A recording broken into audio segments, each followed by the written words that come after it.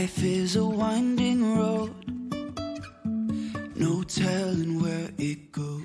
Let's dive in to the story of First Rat. For generations, the rats in the old junkyard have been telling each other the great legend about a moon made out of cheese, and they want nothing more than to reach this inexhaustible treasure one day. But how is that supposed to be done? One day, the little rat children discovered a comic in the junkyard that describes the first landing on the moon, and thus the plan was born. Build a rocket and take over the cheese moon. Fortunately, the junkyard has everything the rats need to build their rocket, and the other animals are willing to support this daring venture. At least, if they're well paid.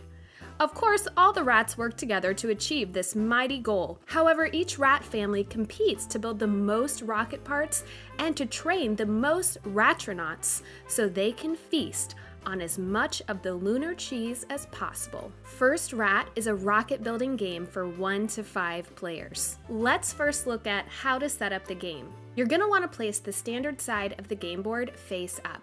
This is going to be your play area. There are 2 sides to this board, which really allows for amazing replayability. But to get started, let's stay on the standard side. There's a lot of components in this game, so for step 2, we're going to want to place all the building materials where everyone can reach them. You're going to find vinegar bottles, baking soda, tin cans, calculators, awards, cheese, moldy cheese. Again, all of this just needs to be within players' reach. Depending on how many people are playing, next you're going to want to choose your rat team color. Go ahead and place 8 of the 10 score markers in front of you and keep the remaining 2 markers aside for now. 8 is a special number with these score markers because that actually initiates the end of the game. But we'll keep the 2 aside because you can always score more points depending on how the game ends, utilizing these last 2 score markers down the road. Make sure you also take 1 player aid, place it in front of you. Now we're going to put our rats on the board. You're going to want to put 2 of your rats in the start space on the junkyard path. 2 of your rats will go in the nursery, which is down in the bottom of the board in the rat burrow. Next, you're going to want to place your rat burrow marker in the start space on the rat burrow path. Place your light string marker in the start space on the light string. Next, you're going to want to shuffle all 10 bottle caps face down. Go ahead and turn 6 of them face up and place them side by side in the Madcap Crow's booth.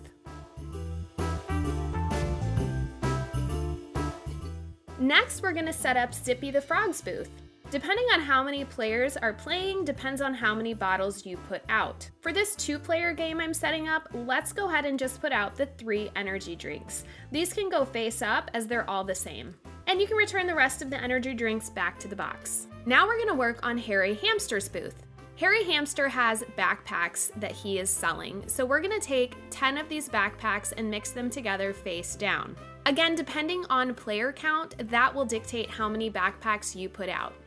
So for this 2-player game, we're going to put out 5 backpacks.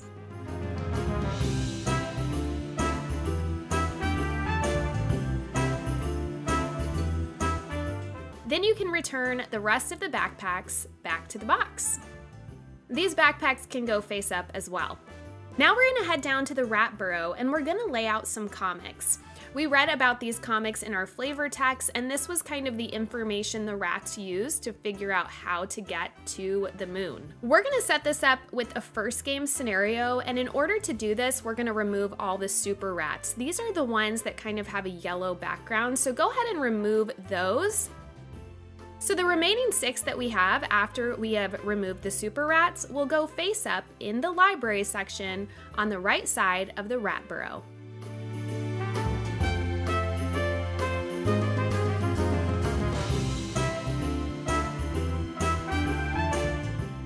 Now you can decide who goes first. Now, the rules say that whoever ate cheese last could go first, but I'll leave that up to you. Once you decide who's going first, they're gonna take the start rat marker as well as 1 cheese. The second and third player will take 2 cheese each, and the 4th and 5th players will take 3 cheese. At this point, each player is going to have some cheese, they're gonna have their score markers, they're gonna have their player aid all in front of them. And this tableau is gonna begin to build as we acquire more resources, so make sure you have enough room. The last thing we need to set up are score tracks. So on the score tracks, you are gonna see some spaces with kind of a stop sign symbol where we are gonna put a neutral score marker just to eliminate those areas for certain player counts. So go ahead and take the neutral score markers, which are gray, and you can go ahead and cover up those spaces.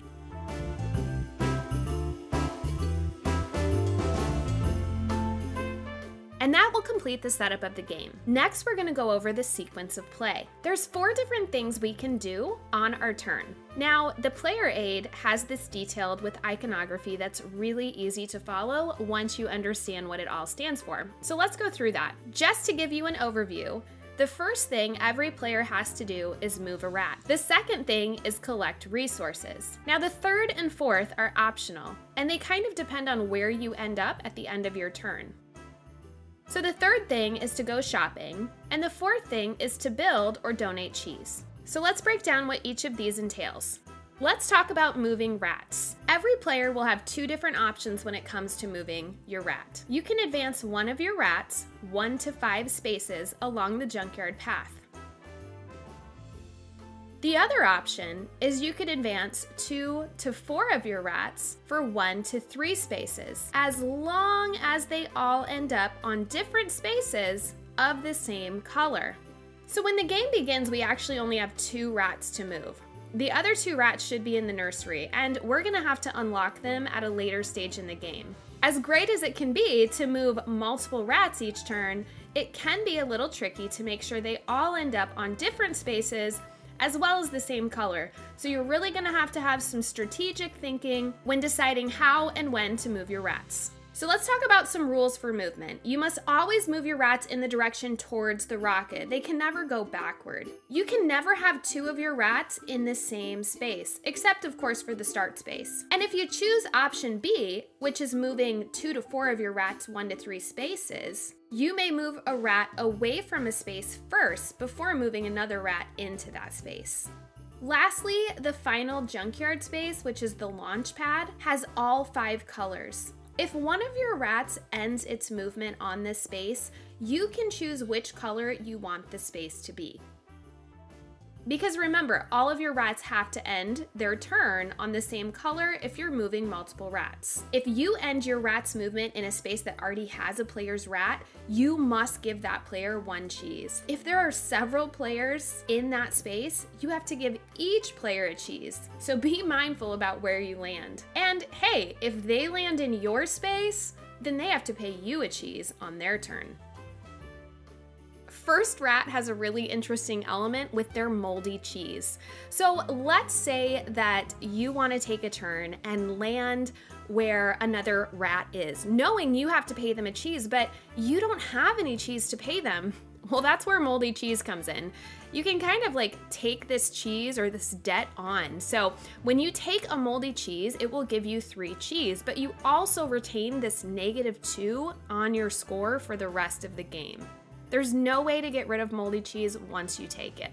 So you may only take as much moldy cheese as is necessary to give to other players. You may never take moldy cheese for any other reason. So it's simply there to help you on this junkyard track so that if you owe cheese to other players because you've landed on their space, it kind of allows you to do that. Just remember, every time you do this, you will lose 2 points for each moldy cheese you have at the end of the game, and there's no way to get rid of these. There's also some unique movements on the board called shortcuts. So there's various pipes that provide you shortcuts in the junkyard. A shortcut always connects 2 spaces, but doesn't count as a space itself. If you want to use a shortcut during your movement, you must hand in the building material depicted on the shortcut to the general supply. So let's say that I was here in this green space with the baking soda. If I'm wanting to move to this white space with the 3 apple cores, I can take this shortcut by paying 1 tin can. And this will actually only cost me 3 movements.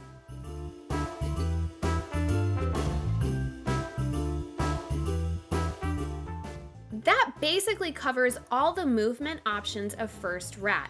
Now let's go to step 2 of your turn, which is collect resources. So we know we have to move our rats to these spaces, and each space is going to dictate the resource that we acquire. Now these resources will later be handed in to build different parts of the equipment needed to get into space. So let's break down what each color space is going to get you. Yellow spaces are going to get you cheese, anywhere from 1 to 4. Green and orange spaces are going to get you vinegar bottle, tin can, baking soda, calculator. Blue spaces are going to advance your light string marker on the light string space. You're going to be able to advance anywhere from 1 to 4 spaces depending on the blue space you land. Now we haven't really talked about why it's beneficial to move up on the light string, so let's do that right now. When advancing your light string marker, each light bulb or construction light on the light string represents 1 space. There is no limit for the number of light string markers in a space, so multiple players can be on the same space. So what does this mean? In later rounds, your yield for any space your light string marker has reached or passed will increase by 1. So if my light string marker is here, then instead of getting 1 baking soda when I land here, I will get 2. Once your light string marker reaches or passes any of the 3 large construction lights, you get to place a score marker on the construction light score track. So this light string path can really help you earn more resources as well as help you with end of game scoring. Now let's talk about the last space, which is your white space. So these white spaces have apple cores on them. Basically, each apple core allows you to move 1 space along the rat burrow path. So if I have 4 apple cores showing on my white space, then I can move my rat burrow marker 4 spaces. It can only move clockwise around the rat burrow path. Whenever you reach an intersection, you must decide which way you'll continue your movement. Typically, that'll be up or to the left. 3 spaces in the rat burrow provide you with a reward.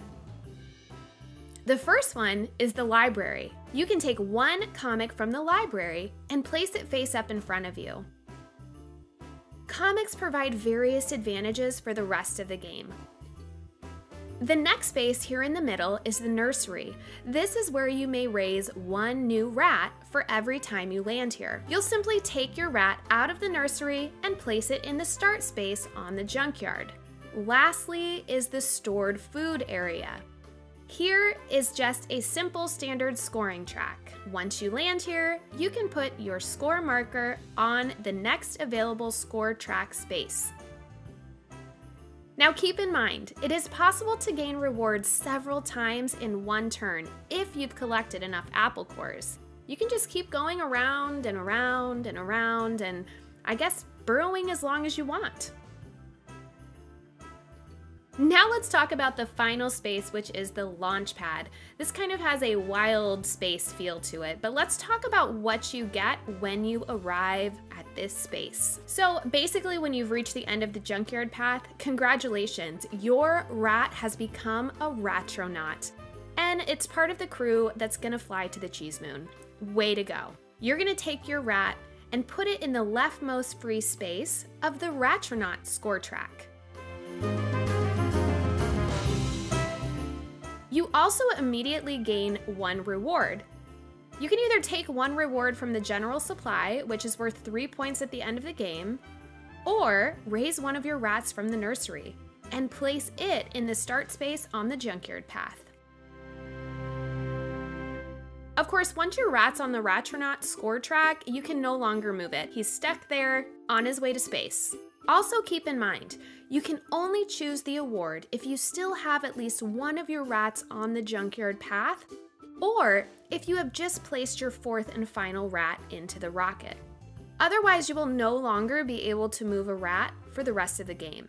All right, we've broke down how to move your rat and then how to collect resources. So let's talk about shopping. Yes, this is an optional choice you have, and there's 3 different places that you can go shopping for an item, and you have to be in a specific space in order to do so. We can shop with Harry the Hamster, Zippy the Frog, or Madcap Crow. So this shopping is so thematic and I absolutely love it because you have two options here. You can shop and you can pay the requested amount of the vendor depending on where you're at and get your item. It's as simple as that, right? So for instance, if I want to go to Harry Hamster's booth, he is saying here that I have to pay 6 cheese. I pay my 6 cheese and I get to pick the item of my choice. Now the other option here, which I think is so thematic, is you can steal. I mean, that's really what rats do when it comes down to it, right? They come in our house and they steal. So you can take one item of your choice from the corresponding booth, and then you have to return that rat that stole something to the start space on the junkyard path. This can actually be really strategic. Let's say you've moved up on your light string path. Maybe you're gonna be able to get so many resources by doing this. Now remember, the only way to shop is if you moved your rat to that space that turn. That is the only way. You can't like hang out in that space and never move that rat. You only get a shop if they actively moved there and ended their turn there. Well, that really breaks down the shopping, which again is optional because it really depends on if you've landed in a space where you can shop. So let's go on to build and donate cheese. This is step 4. It's also optional. So during the build phase, you can build 1 or more parts for the rocket. That's right, you don't just have to limit yourself to 1. If you have been like accruing all these resources, cash them in and start building some stuff. So let's break down what you can build. The iconography on the board makes it super easy to know what to do. So let's say we want to build a cockpit. We are going to have to hand in 2 calculators and 1 tin can. Then we can take our scoring tracker and go ahead and put it in the leftmost space. If we want to build something for our cargo bay, we're going to hand in 3 baking soda and 2 tin can. And do the same thing by taking our score tracking cube and placing it in the leftmost space. We also can build our thruster, which is 5 vinegar bottles and 2 baking sodas. So during this building step, you can build as many parts as you want and even make duplicate parts, trying to really monopolize maybe certain scoring objectives or points on these score tracks. Now, you're also gonna find a score track that says complete rocket. The way that you get to put your score marker here is if you have built 1 cockpit, 1 cargo bay, and 1 thruster. Once you've completed one of each of those, you're able to put your score marker on the complete rocket scoring track. So for example, you can see here, I've built a cockpit, a cargo bay, and a thruster. So now I have all the parts needed to complete my rocket, and I can put my score marker in the leftmost available space. So that takes care of the things we can build. Now let's look at donate cheese. In order to score on the Donate Cheese score tracker, you have to hand in 10 cheese to the general supply. It's as easy as that. Take your score marker and put it on the score track. Leftmost empty space, of course. Just like with building, you can donate as many times as you'd like and score as many times on the score track as you have cheese available to do so. So let's talk about these score tracks. Each score track has 5 spaces. Depending on the number of players, some spaces will be covered, as we did in the setup, with the neutral markers. When you place a score track, place one of your score markers in the free space furthest to the left, which is obviously the free space with the most points. So of course that's where you'd want to put it. So you can put 1 score marker in each of the first 4 spaces to the left, and then this last 5th space on the right, any number of score markers can go here. So basically, once those first 4 are filled, we're just gonna start stacking score markers on this last area to earn points at the end of the game. So again, just to break down the different areas that you can score on score tracks, we have our rocket construction area. This has 3 items you can build: the cockpit, the cargo bay, and the thruster. Once you have 1 score marker in each of these, you can also put 1 in the complete rocket score tracker. We have a donate cheese option where you can hand in 10 cheese and put your score marker on the score tracker for this. We also have the construction lights. There's 3 places throughout the board where when you're moving your light string marker on the light strings, you are gonna run across these. Anytime you do, you're gonna put your score marker on this score tracker. We also have our stored food. Remember, this is way down in the burrow. So anytime your burrowing rat goes across this stored food area, you can put a score marker here as well. Of course, we have our Ratronaut score tracker. Remember, this is when your rat reaches the launch pad. You're actually not going to put a score marker here, but you're going to place your rat on the furthest left space. All right, guys, we have finally reached how in the world do you trigger the end of game for first rat? I know you're having so much fun and you don't even want to think about how this game ends, but you know what? Let's go ahead, just so you know, for future reference. The game ends in one of two ways. A player moves their fourth rat into the launch pad. In this case, the game ends at the end of the current round, just so all players have the same number of turns. Now, the other option is a player places their 8th score marker. In this case, you're gonna finish the current round and then play one additional round.